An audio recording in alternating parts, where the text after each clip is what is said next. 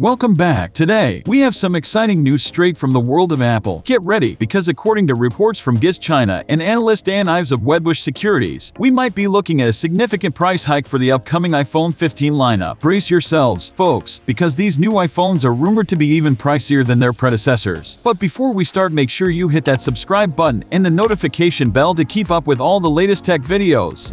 Before we dive into the details, let's take a moment to acknowledge the jaw-dropping prices of the current iPhone 14 models. In the United States, the base versions start at $799 for the iPhone 14, $899 for the iPhone 14 Plus, $999 for the iPhone 14 Pro, and $1,099 for the iPhone 14 Pro Max. Now, according to Dan Ives, the iPhone 15 series might come with even higher price tags. Prepare yourselves. The speculated prices are expected to start at $999 for the iPhone 15, $1,099 for the iPhone 15 Plus, $1,199 for the iPhone 15 Pro, and $1,299 for the iPhone 15 Pro Max. These figures are mind-boggling, especially when you consider what competitors are offering at similar price points. But here's the twist: despite the eye-watering costs, Dan Ives predicts that Apple will see a surge in iPhone sales and a tremendous increase in the company's market capitalization. The current $2.8 trillion valuation is projected to rise to a staggering $3.5 trillion. The reason behind this optimistic outlook is the anticipated upgrade cycle that usually accompanies the release of a new iPhone series. As people's smartphones age and the desire for new features grows, they start considering purchasing the latest model. That's where the iPhone 15 comes in, capturing the attention of a massive customer base seeking an upgrade. However, only time will tell if these predictions hold true. Apple has recently updated a patent describing an under-display Face ID system, revealing the company's ultimate goal of creating a truly bezel-less iPhone without any notches or cutouts. The patent outlines a system where various sensors, including those for Touch ID, contactless gestures, pressure, health monitoring, and more, are placed beneath the screen. Display supply chain consultants analyst Ross Young has been keeping a close eye on Apple's plans and shared a roadmap back in May. According to his insights, all four iPhone 15 models this year will feature a dynamic island notch, while next year's iPhone 16 Pro and iPhone 16 Pro Max will introduce under-display Face ID with a circular cutout for the front camera. Then, in 2026, the iPhone 18 Pro and iPhone 18 Pro Max are expected to sport a fully bezel-less design with both the front camera and Face ID integrated beneath the display.